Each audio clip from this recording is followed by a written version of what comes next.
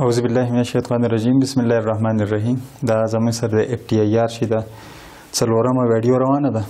نو په نننۍ ویډیو کې موږ د آی آر اف ټي ای آر لپاره ریډیشن سورس دواړه یو استعمالیږي نو موږ به ریډیشن سورس فار اف ټي ای آر والو نو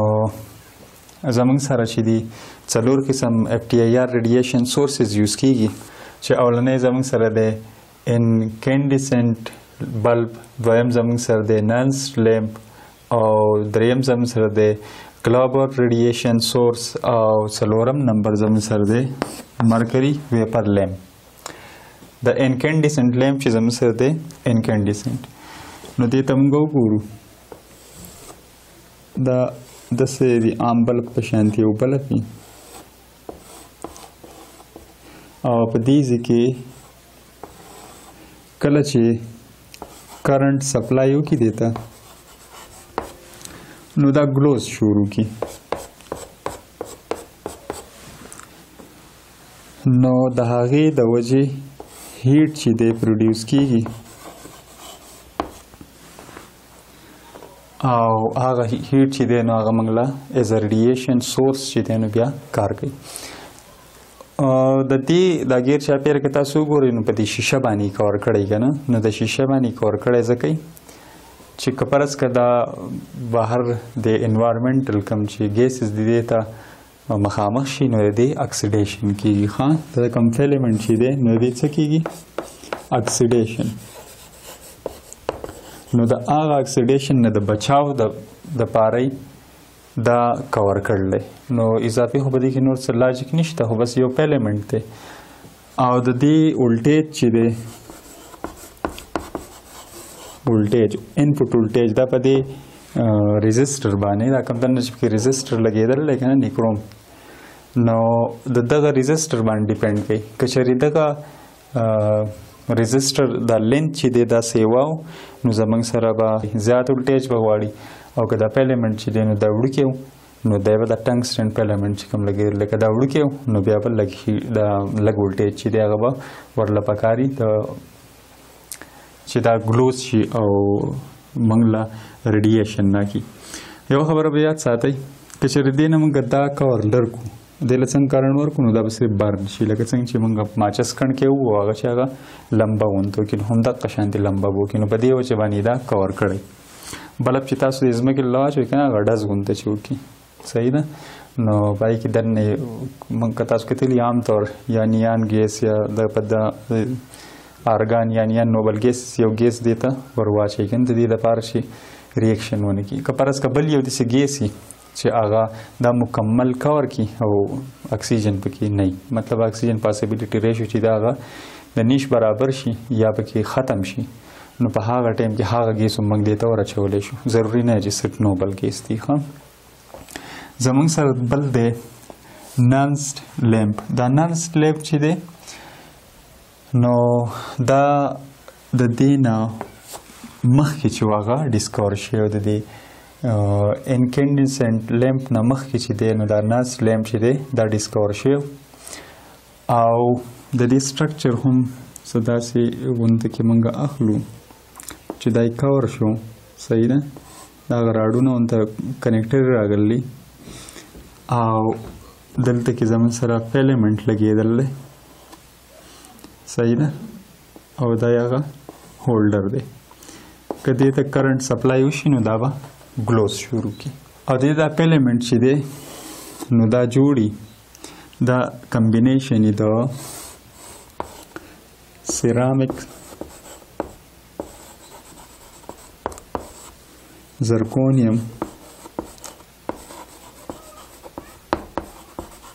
زرکونیم اکساید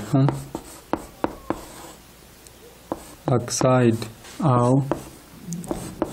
یوټریم اکساید د دې دا کمبینیشن نه دا پیلیمنټ شي دا جوړي نو که تاسو وګورئ دا ټول دې څیزونه رایوځای شوي دي چې د دې اکسیډیشن چې دی هغه فردر نه کېږي کله چې دې له هیټ ورکړو موږ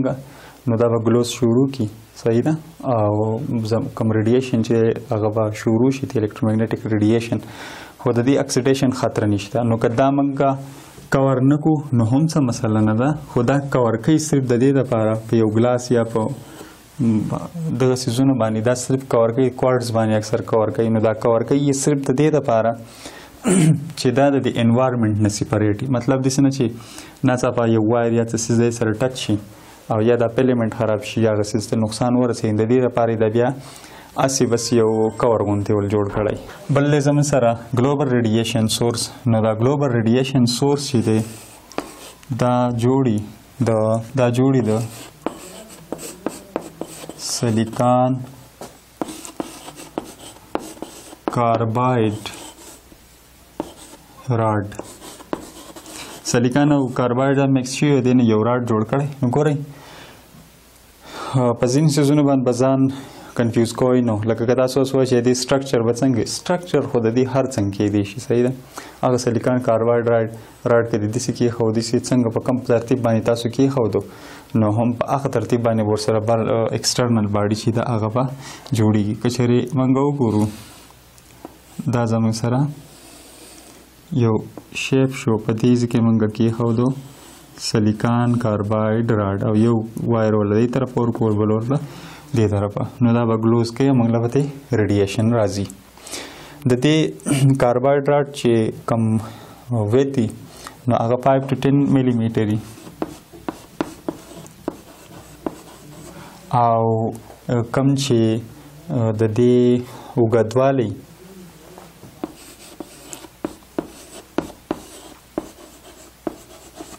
نو 20 to 50 ملي میټر. ها نو دا خو زموږ سره شو ګلوبل ریډیشن سورس. بل زموږ سره دی مرکري ویپر لیمپ. نو مرکري ویپر لیمپ چې دی نو دا یو ډېر امپارټنټ دی، صحیح ده. ځینې اکثر که تاسو د یوټیوب ویډیوګانو به دې کې وګورئ نو هغه وایي چې نه مرکري ویپر لیمپ چې دومره امپارټنټ نه دی او داسې د دې دومره امپارټنټ چې د مرکري ویپر لیمپ چې خو کله چې د دې سره کوارټز چې دی هغه میکس کړي. که چېرې مرکري لیمپ ته موږ وګورو ویپر لیمپ ته اول د دې به د میکانیزم ځان پوه کړو که نه. ګورئ دا زموږ سره فار ایگزامپل یو ټیوب دی، صحیح ده. په دې کې دې ځای کې موږ یو راډ واغستو، یو راډو په دې ځای کې لکه 2 الکتروډ دی، یو الکتروډ دا دی، یو دا دی او یو الکتروډ دا دی، صحیح شو. ایکسټرنل موږ له 2 وایر پکار دي که نه. نو دا زموږ سره فار ایگزامپل شو پازیټیو، دا زموږ سره شو نیګیټیو. نو زموږ سره خو ځینې 3 دي. اوس په څه کوو؟ دې ځای کې به دا وایر چې کله د نیګیټیو دا موږ دې ته اټیچ کړو، دې ځای کې به یو ريزسټر ولګو، صحیح ده. ريزسټر به ولګو په دې ځای کې او دا پازیټیو وایر چې دا به ډایرکټ دې ته اټیچ کړو. په دې ځای کې به زموږ سره آرګان ګیس پیل کړو، صحیح ده. او مرکري چې ده هغه پرته ده، صحیح شو. په دې ځای کې زموږ سره مرکري ده خو انتهایی کم مقدار کې. کله چې په سټارټینګ کې دې له موږ کرنټ ورکړو نو تقریبا 5 منټ کې چې دی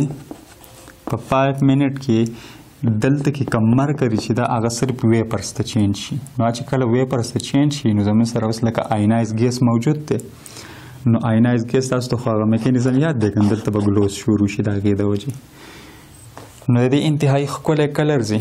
صحیح ده. او دا په سنګل کوټینګ او ډبل کوټینګ کې هم راځي. او که تاسو کتلي په هغه الټرا وایلټ کې موږ دا وایو که نه چې مرکري ارک لیمپ چې دی نو دا موږ یوز کوو په الټرا وایلټ کې. نو موږ ته دا پته ولري چې دلته کې الټرا وایلټ ریډیشن چې دی هغه هم امیټ کېږي. نو د دې دپاره په دې له پاسه یو بل کور چې دی اچړاو کړي چې دا یو وي چې دی دا یو وي ریډیشن سټاپ کړي. صرف کوم چې هغه ریډیشن په هغه ریجن کې چې د 4000 سنټي میټر انورس نه د 400 سنټي میټر انورس پورې ویو نمبرز راکړي. دا اوس په موږ باندې ډیپینډ کوي چې دا موږ په څه کې یوز کوو که نه.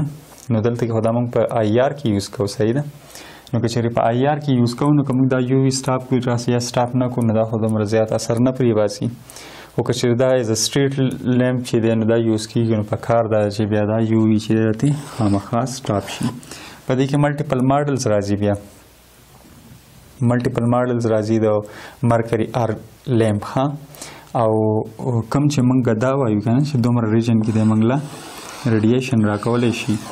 نو هغه زموږ سره HG او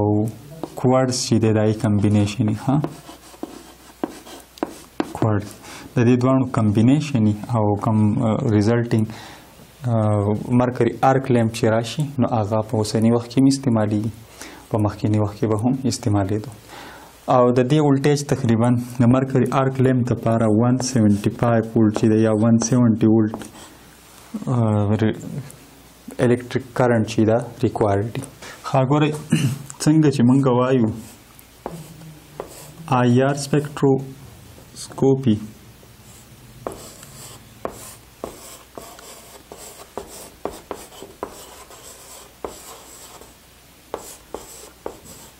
او FTIR دغه شانتي یو بل لفظ دی د لپاره استعمالیږي چې دې ته سکیټرینګ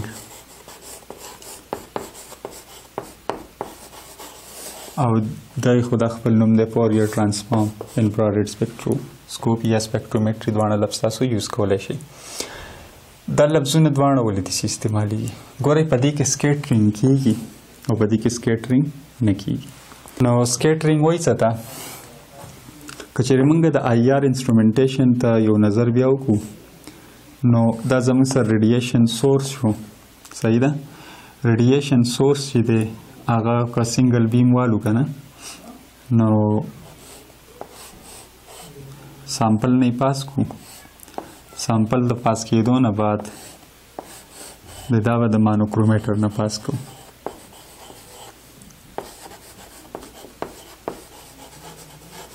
مانوکرومیټر نو دا خو سکیټرینګ ټیکنیکس دي که نه او بیا به چېرته لاړ شي ډیټیکټر ته او بیا ریډ آوټ اولنی دا څه دی ریډیشن سورس او دا زموږ سره څه دی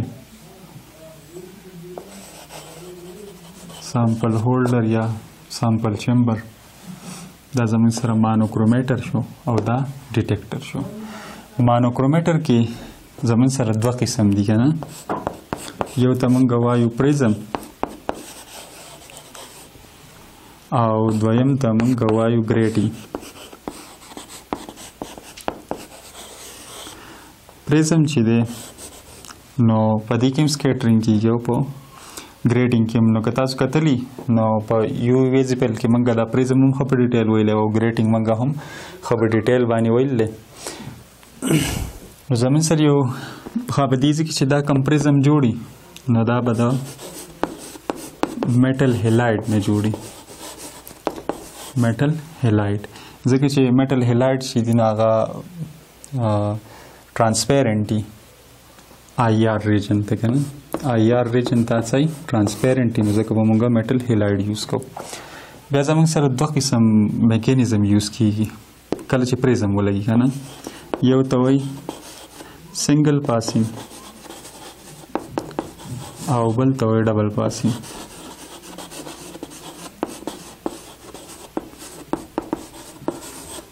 نو سنګل پاسینګ کې څه چلی چې دا زموږ سره یو پریزم لګېدلی لایټ راغی د دې نه پاس شو او بس بیا نور په میرر ریفلیکټ کې ډیټیکټر طرف ته یوسي دې کې به یاد ساتئ ښه په یو وي کې زموږ سره مانوکرومیټر چې دی نو ریډیشن سورس ته لګېدلی او بیا په سامپل ریډیشن پال کېدو دلته سیز لږ الټه دی ریډیشن سو د سامپل نه پاس چې بیا د مانوکرومیټر نه پاس چې بیا لو ډیټیکټر ته ځي ښه نو زموږ سره په سنګل پاسینګ کې که چېرې موږ وګورو ریډیشن سو دا کله چې سامپل نه ریډیشن ټرانسمیټ شي نو دلته فلټر شي